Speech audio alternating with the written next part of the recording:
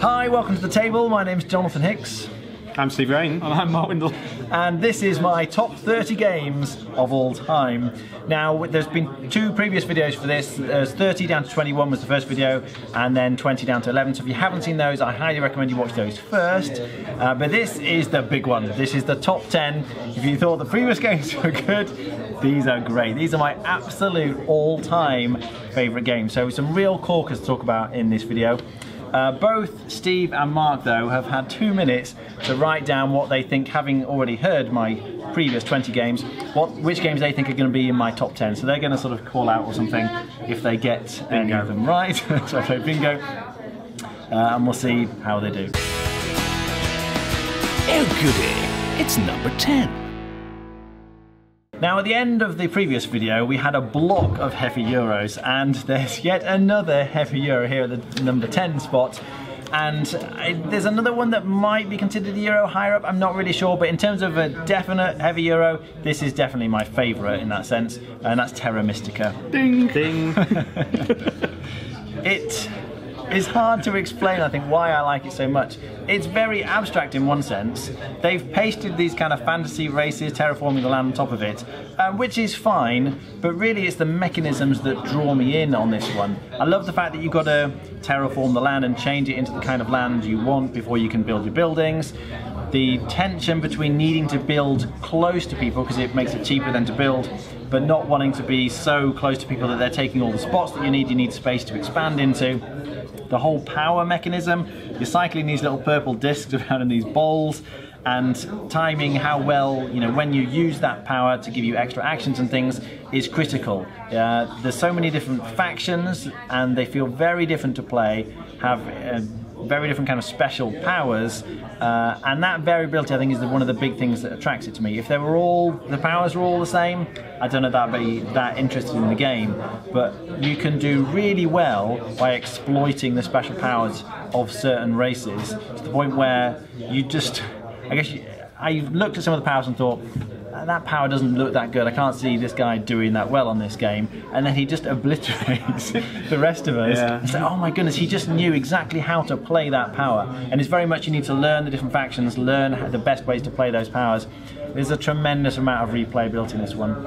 I think I've probably played this one more than any of the other Euros on my list, and still love it. Would still very happily play this one again and again and again.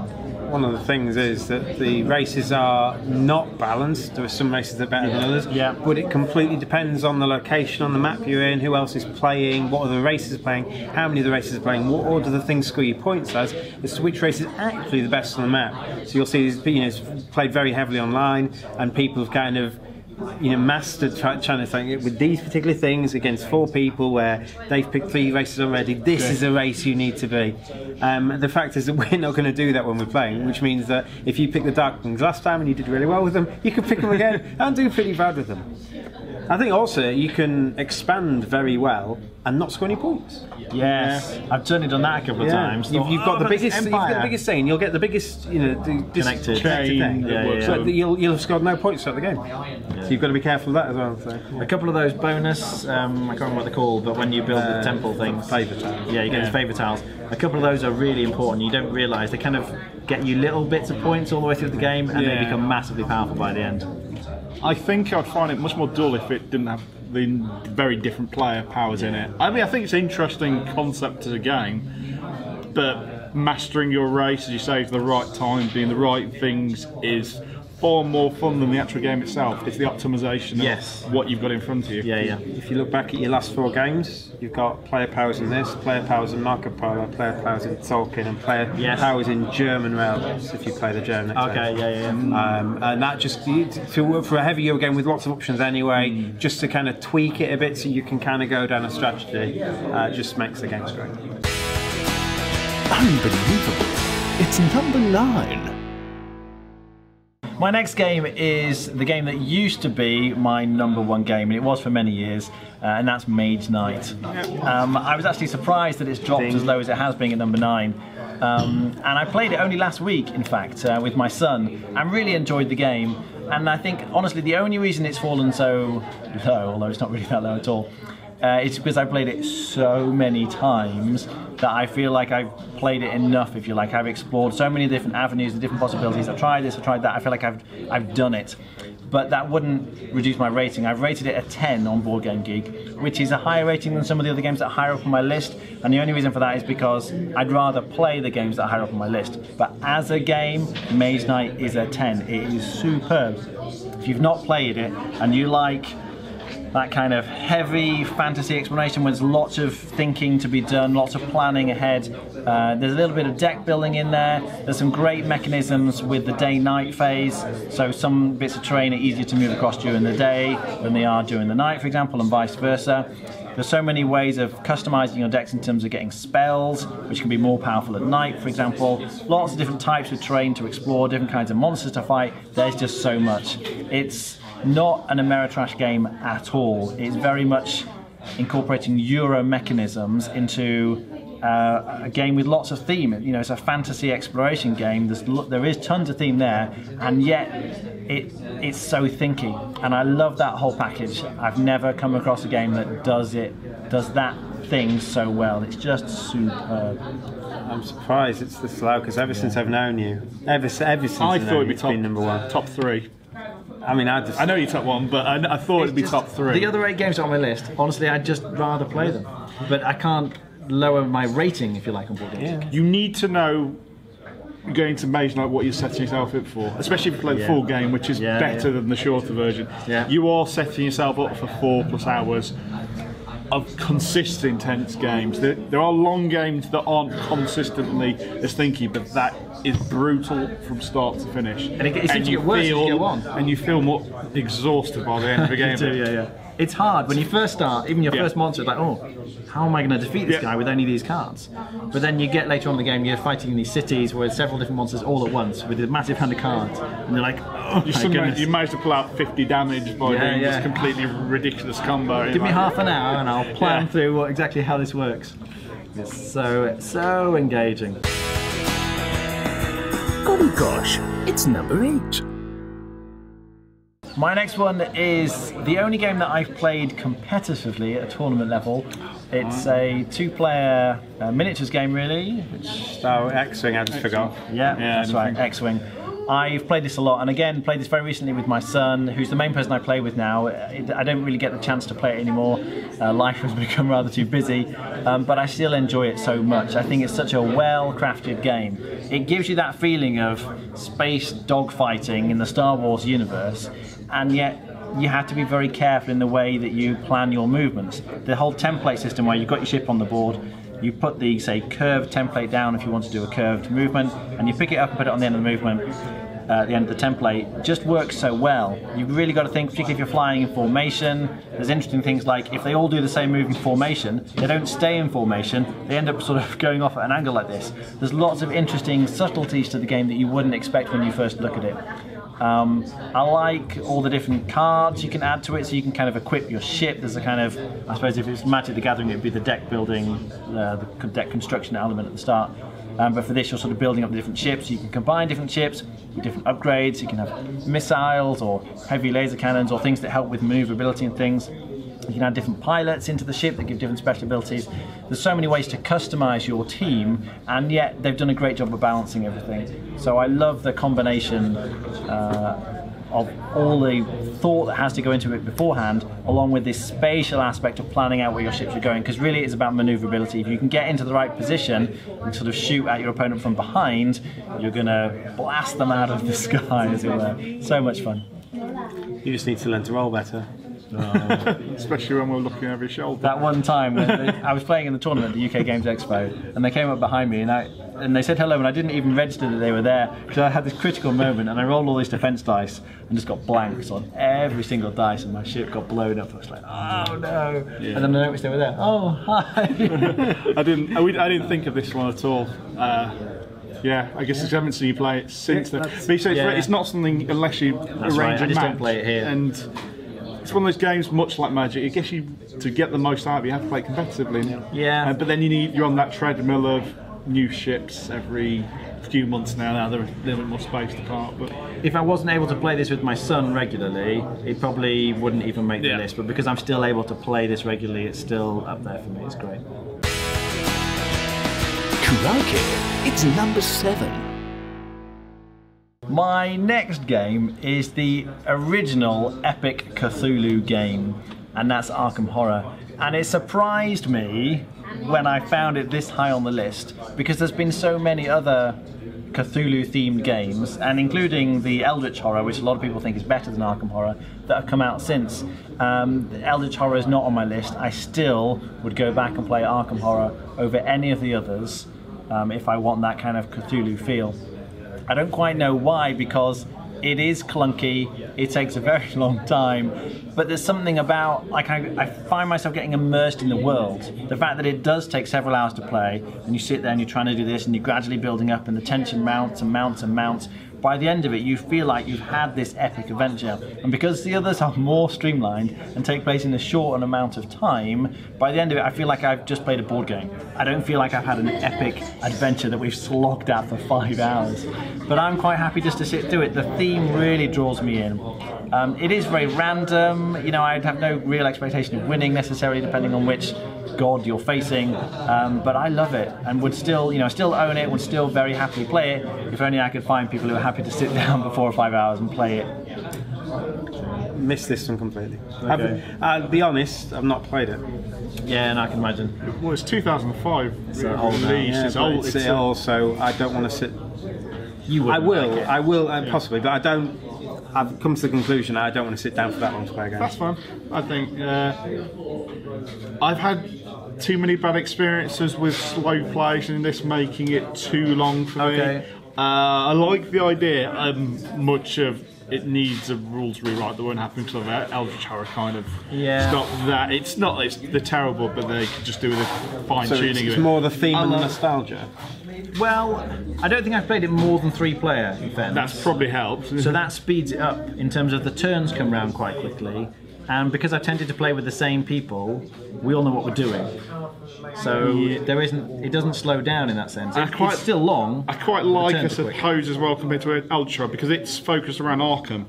You'll feel close to your character, while in Eldritch, that step away of being a wall map means that it feels more, I don't know, Fortune and Glory or something like that. It's more glow spanning as opposed to what Lovecraft should be, which is much more focused. In fact, I mean, not really any of the Fantasy Flight Cthulhu games, particularly like Lovecraft lore, are they? There's too much fighting involved, but it's still closer because it's more personal. I like the whole small town American feel to it. And we always play with the music. There's this guy, I don't know who he is, who's done this on YouTube. You can search for Arkham Horror soundtrack or something. And he's basically taken like 20s jazz type music, they're kind of upbeat jazz, but mixed it in with sound effects. So every now and then the wind picks up and there's this monster growl in the background. You're like, what is that? Because it really takes you by surprise, because there's nice jazz music that you're enjoying, but it just fits perfectly. So it really creates atmosphere like nothing else. And so, it's number 6. Alright, my number 6 is the last game that you could maybe consider a Euro, but it's got quite a strong area control exploration across a map element as well, and that's Scythe. I love the theming of the game. You're taking these giant mechs and sort of stomping across the land, but then you also have all these little workers who are just going to get kicked out left, right and centre. But it's the workers really who are generating that engine for you. There's a very thinky in many ways little action board that you've got that's different. Each time you play you're getting a different board, and the whole upgrade mechanism works so well. So you can pick, you move a cube down essentially, which makes some of the actions give you better rewards and makes the other actions at the bottom cheaper to do. And it just works so well. Despite only having 4 actions to pick from every single turn, with the customization, depending on which ones you decide to upgrade, and the fact that you've got different boards, it provides a tremendous amount of variability. I never feel like I do that well in the game, but I always really enjoy it. I love the victory conditions as well. It's not just about getting to a certain number of points. You have these little stars. You're getting stars for completing different tasks, essentially. So it might be getting a certain number of mechs, or getting a certain number of resources or something. But once someone gets a certain number of stars, it triggers the end of the game, and then you count a point. So you can try and rush and finish the game early by getting all the stars, or you can try and build up to get more points, there's like a multiplying mechanism that takes place, so you can try and get the big multipliers and just wait out for the end of the game. But it combines so many different things, it's hard to explain it, but it combines them all really well. It's obviously been play tested and play tested. It's a very well crafted game. I highly recommend it. Yeah, it's very solid. I didn't think you'd go for it. I didn't think. I forgot. Yeah. Okay. Once he said he didn't have any more Euros, proper Euros, I'm like, oh, size the Euro. Yeah, It's a Euro. You fight a bit, but it's a Euro. there's not that much combat, it's true. It doesn't make you wish to fight. Obviously, past the first two. But I find there's still quite a bit of. I'm often considering he's moving along here, Yeah. and he's coming here. Maybe I shouldn't go this. Maybe I have to try this route, or maybe I could just fight him. But I'm always considering. Just carry down your workers with you.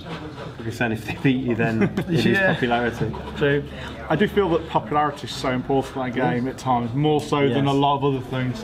Which I don't know if that maybe limits it a little bit. Certainly as the base game, I think if you're not at least in the mid-level of popularity, you're going to struggle. You need points. to be a level ahead of other people to kind of really. But I like, again, thematically, I like that. Oh yeah, it works solidly. You can stomp across the land, conquer everything, but if everybody hates you, you haven't got much to show for it at the end. And I think that's great. It works really well. Marvellous. It's number 5. This next game, I only played for the first time last week. And from that, you can probably guess what it is. Seventh Continent? The Seventh Continent. And I played it, and I've played it, and I've played it, and played it, and played it, and absolutely love it. And I'm still struggling to know quite what my rating will be and how high it's going to get. So it's come in, I think, at number 5 here. It could easily get higher than that. This is my conservative position at the moment, is number 5. I love choose your own adventure books, which I used to read as a kid. There's then the sort of fantasy, fighting fantasy game books that did a similar kind of thing, in a slightly more advanced way. But that idea of you've got a decision to make. Do you go this way or do you go this way? And then there's different consequences to that decision. It just does it so well, but it does it in a visual way. It's not just reading bits of text. You've got this map that you're exploring on any of the given tiles, if you like, that you're on terrain tiles. You've got various different actions you can take. Oh, there's a statue over there. Maybe you go and investigate the statue. Maybe you just want to travel west and see what's off in that direction. You also have all these item cards, so you can have an idea in your head maybe to build a raft, for example, and you need to find the resources on the certain terrain tiles to help you build the raft. And then that is going to help you with various other actions. There's a great mechanic in it in terms of you have these deck of action cards. When you're taking one of these actions, whether it's investigating the statue or traveling west, you have to spend effort, so you're kind of drawing cards off this action deck. But when you do anything really, the idea is you're gaining experience, so you get to keep one of these action cards, which is going to give you other ideas and other abilities and items that you could craft that are going to help you on your journey. And if the action deck ever runs out, then you're in grave risk of dying at that point. It's kind of represents your energy reserves, and there are ways of getting your energy back up by taking cards from the discard pile and putting them back into the action deck. But that whole mechanism works really, really well. And as an adventure game, I don't think I've played a better adventure game. It's just completely immersive, so many interesting choices, and I feel like I've explored a teeny tiny fraction of the Seventh Continent, despite having played this for hours and hours and hours and hours. It's superb. Love it. You've played it, haven't you? You haven't played it. As a right, I think I said earlier, assuming we count Gloomhaven as coming out 2016, I think I got mine at the very end of December, it's the favourite new game I've played this year by a big margin at that, I think. Okay. It's amazing. I saw it on Kickstarter when it was being Kickstarted, before anyone even told me about it. I thought, oh, this looks good. Yeah. But it's not my sort of thing, so I didn't back it. Yeah, no, I can see that. I think you will enjoy it. Possibly, yeah. But if I ever get to play it, that's the other thing. Yeah, it's difficult. It's one of those games that, because it takes so long to play, you kind of play it in stages and you can save your progress. So if you've got a copy of the game, it's kind of stored how far through you are exploring this continent. It's very difficult to just take it around someone else's house and say, do you fancy playing this for a bit? Because it's in the middle of a game and you can't really... Well, you can jump in halfway You're through. taking stuff out of it, and it's really... Yeah. I think also it's the whole experience. I think you need the whole thing. I think you need to feel like it is an epic, because it is definitely an epic. Yeah. Well, I never. It's number 4. My next game is my favourite dungeon crawl, essentially, by far, and one of the reasons I like it so much is because it's card-based rather than rolling lots of dice. I mean, you are rolling dice, but the card play is the really interesting thing for me, and that's Myth. Partly, I think I like it because it was the first Kickstarter where I looked at all the tons and tons of expansions and miniatures and things for it and thought, I've got to get everything. And I kind of saved up and saved up and saved up and just splashed out and went the whole hog and got the lot. So I've got tons and tons of stuff, and it's just getting the base game. It's good, but with all the expansions and the extra miniatures and things and the different scenarios you can play, really adds to it. I feel like I've got just years and years worth of play to be had out of this game. But that idea of each turn that you've got a certain number of cards, it's you're drawing from a deck which you're kind of cycling through, and you might have cards that are going to help you move or fight, but it's about timing how you use them. You can always save a card, so you might have a turn where you're not really going to do anything spectacular, just spend a couple of cards maybe and hope to draw a card that's going to combo really well with one of the other cards.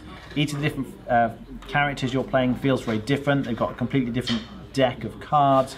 The kind of abilities and the way they combo together feels very different. One of the other things I really like about it is there's no overlord playing the bad guy.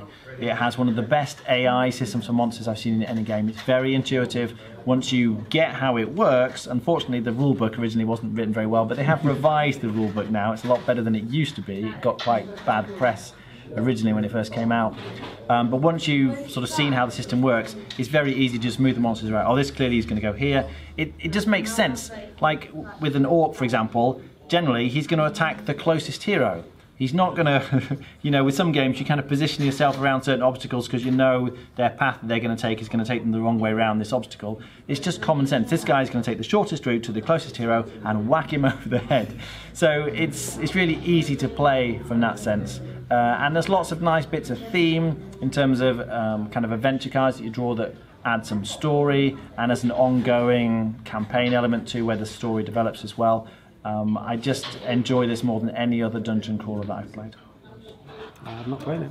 I've played it with you and I've played it separately. I really like it as well. I didn't think you'd rate it as high as this, but I don't think you've said much about it since I played with you. I haven't, because I only just... You can't really bring it here. It's Yeah. one of those, it's not a game you just turn up and play because it's quite a long game, even a single session. Yes, that's the thing. it is. Even though it's split up into sections and you can have a nice finishing point and then come back, to actually play through a full game of it does take a while, I suppose. But yeah, you've not really said much about it, but it's very solid. The card play is what makes it work really well.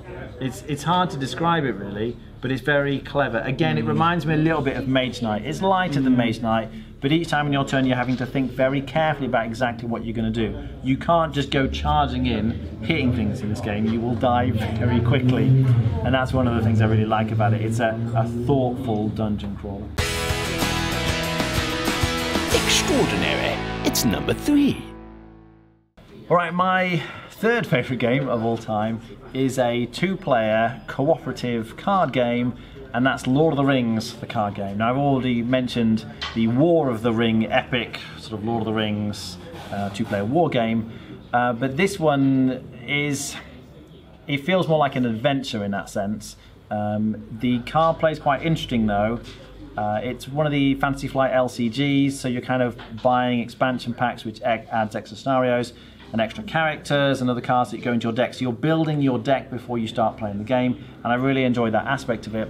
But I prefer this, I think, to a lot of the competitive ones, things like Magic the Gathering or Netrunner, for example, because of the cooperative nature of it. You're building your deck in a way that will work well with your partner's deck. And I play this a lot with 2 different people as it happens.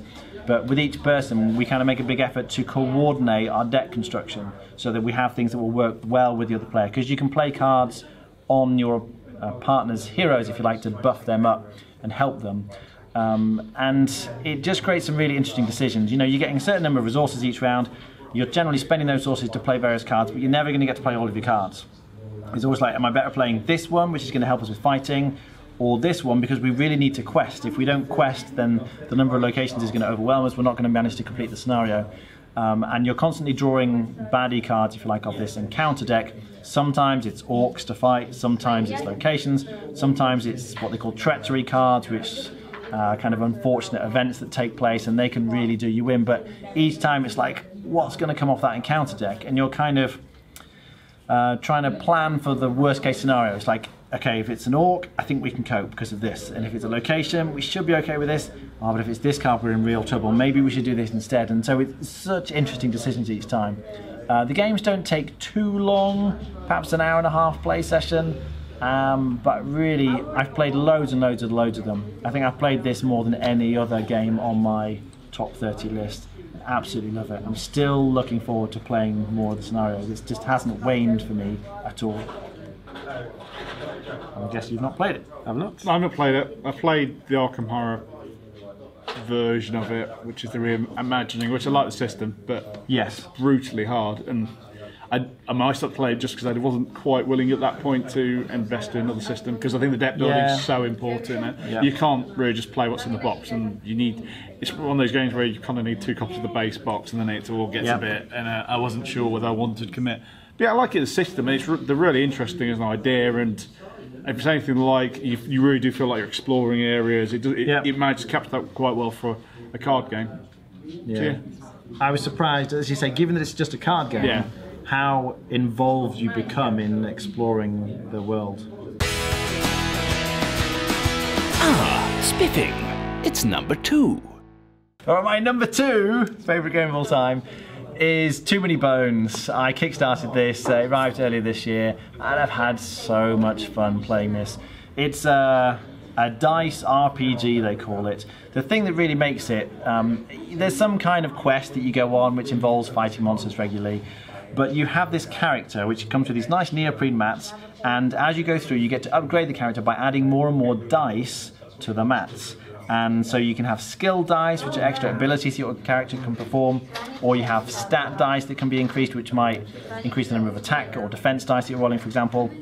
But when you actually have the fight, a lot of them work around these combats that you're having on quite an abstracted map, but the dice rolling just works so well. So on your turn, you're rolling, a selection of dice. You can only roll a certain number of them each time. And it's like, am I better off rolling more attack dice this time and taking out this monster here, or try and use my skill dice to trap this guy so he can't move this turn or whatever it is. But each of the characters plays so differently. They have a completely different set of dice. So the variability is tremendous. And I love the sense of adventure that it gives you. Again, with the quests, there's these sort of theme cards, if you like, that you're drawing that add bits of story to it. But it's so much fun. I mean, I've played it with you, haven't I, Mark? And I've played it loads and loads with my son. It appeals to me in the Mage Knight myth sense of being very thinky. You've got to be very careful.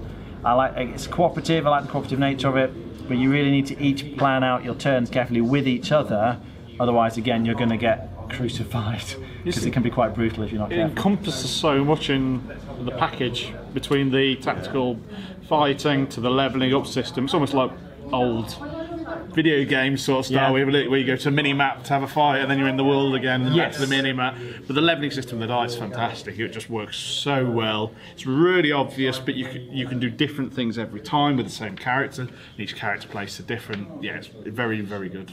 Because you're never going to get all your dice out, for a set of missions that you do. Usually like these mini campaigns that you work through. But you might maybe get half of your dice if you're really lucky and you do a long campaign on the board. Which means that each time you play it, or maybe I can take a different route through to unlocking your dice. Because some of the dice, you need to get some dice to unlock other dice. There's kind of certain routes through that you have to take. And so, again, that adds to the variability. There's so much to like about it. Played it. I don't think you would like it. I think you'd react to it in a similar way you did to Mage Knight. You'd be like, oh, okay, that was interesting. I'm glad I played it, but don't want to play it again. Possibly. It's like a lot of these games in your top 10 so far, you probably aren't the sort of games you bring to a board game night, I guess. No, they take much more dedication, games. Yeah. And they generally don't appeal to me. So. Yeah. It's great though. It's difficult. The problem is it's difficult to get hold of. Yeah. Because it was Kickstarter. But if you get a chance to play it, I highly recommend it. If you like Mage Knight, I'd say in many ways, Too Many Bones is the next evolution of Mage Knight. It very much appeals to the same kind of gamer, I think. By Jove, it's number 1. My number one is in complete contrast to virtually every other game on my top 30, never mind my top 10. It's a very abstract, cooperative card game. And I do like card games, I never usually go mad for them, but there's something about Hanabi that's just drawn me in and won't let go. I played this again and again and again. I was playing it just last week, introducing it to someone who'd never played it before, and we just played a 2-player game, and I could tell he was the kind of person who would enjoy it. But we played it and played it and played it several times together, and I love the fact that you get gradually better and better the more you play it. There's an awful lot to learn about Hanabi. If you just play it not knowing much about it, it looks like a fairly standard cooperative, abstract card game in that you're trying to play these cards on the table in certain orders. The interesting thing, by the way, if you're not familiar with it, is that the hand of cards that you each have, you're not allowed to look at your own cards. So everyone else can see your cards, but you can't see yours. And you're giving each other clues, and then trying to play cards from your hand based on the clues that you've been given. But there's such a great depth of subtle communication that you can get to with more experience the more you play the game, and I love that. With several players, I love the fact that you can give a clue which should mean one thing, but everyone's looking at it going, oh, hang on, now that can't be right. Has he made a mistake with that clue? Because usually when you give a clue, it means someone should play the card. And because they are kind of thinking, right, if he hasn't made a mistake, maybe that means this. And so they're trying to think through the possible conclusions. Oh, maybe that means I've actually got this card and I should be playing this first. And they play the card and you're like, yes, they could have worked out the little logic puzzle. Each time you play, there's so many of those little moments of someone gives a clue and everyone pauses and goes, hang on, let's work out the little logic puzzle. I just find it so involving. It's my all-time favourite game.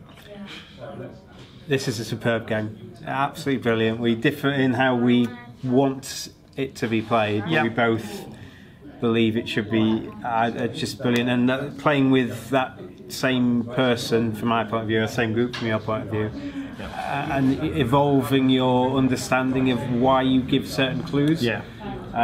Any sort of prescribed, this is what you need to say when you can see this is out of the window, because you'll never be able to write down all the different situations you'll encounter.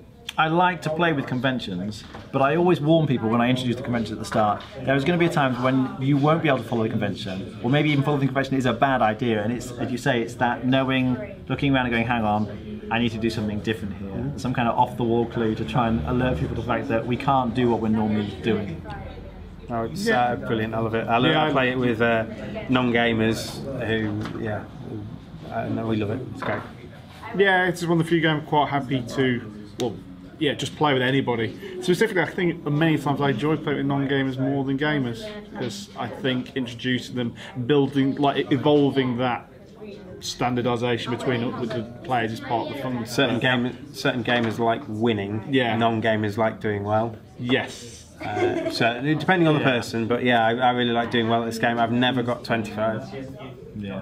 I've got 23 is my best, and you've got at least you've got 24 once. With a 2-player game, I've managed to get 24 once. Yes. I've got 24 with you. Okay. Well, with a more than 2-player game, I've won it several times. Okay. But there's this extra level. See, the thing that's still drawing me in is that if you manage to win it consistently with a group, if you get to the level where you're good enough to do that, you can add in these extra cards that make it that bit harder. I don't even want to do that. And so I'm really excited to kind of take it to the next level, but I need to play consistently with a certain group to get us all to the point where we can then cope with the next level. So I can't wait to play that. Alright, so there we go, that's the end. That was 10 down to 1. Any comments from you guys? How many of mine did you get? I got 4, should have got Scythe, and possibly X-Wing as well. I think some of those were just a bit off for me. I haven't played them, so I just didn't know you rated them that highly. Especially the Arkham Horror. Yeah, I wouldn't have got Arkham Horror. Look, I should have got Lord of the Rings, the card game, because you've told me that a million times how much you look, but I just completely forgot to write it. I that and War of the Ring. I thought War of the Ring would be on your list somewhere, and when you said, "Oh, I didn't realise it was that low," I'm obviously getting confused with which game is which. Oh, okay. I haven't played either, you see, so. Yeah. But definitely you are influenced by theme. Yes, certainly the top 10. 6 of the last 7 were very thematic. Yeah, certainly. Any surprise omissions? Yeah, I was wondering that because you guessed a few that weren't on the list. So without spoiling things, I meing code names I thought would be somewhere. Given how well you like playing that with non-gamers. I rate it a 9 out of 10. I do rate it very highly, but for me personally, if you ask me what I want to play, I would never be that keen on Codenames. But in terms of playing it with such a wide variety of people, it's just great in certain situations. I just prefer other situations where I get to play the games I really like. And Gloomhaven. I haven't rated it that highly. Oh, I just must be confusing you with Mark. I know Mark loves it. Have you only played it the once you play with me, or have you started a campaign? I've only played it once, but to be honest, I can imagine what the campaign would offer, and that might increase it a bit. I think I rated it 7 out of 10 or something. It just didn't grab me as much as I know it has grabbed so many people. It's clearly a great game. Lots of people love it, but it just, I don't know what it was, but that's fair enough. I think it works better as a 2 than more. I think the game will slow down quite a lot, so I'm quite happy to keep it as a 2-player campaign because we can knock through it quicker, which is important with something that's got 100 odd scenarios. I thought you might put Robinson Crusoe somewhere in there. It was. Maybe I should give you my extra bump at the bottom. And it wasn't actually. I did consider it, but it kind of got bumped off, I think, at some point. And then second edition of Mansions of Madness, maybe. Yeah, in all honesty, it was a bit too long and a bit too hard. If they had more scenarios that were shorter and more achievable, I think that could have made the list. It's a very enjoyable one. But what about Pandemic Legacy? I did write that as well, but because you liked it when you played it, I guess the fact that you're done now means it's better than Pandemic, definitely, and it is a great game. But at the end of the day, it's still just Pandemic. Yeah. It's good, but not enough. Wasn't enough theme really to draw me in. The whole running around fighting diseases doesn't get me that excited.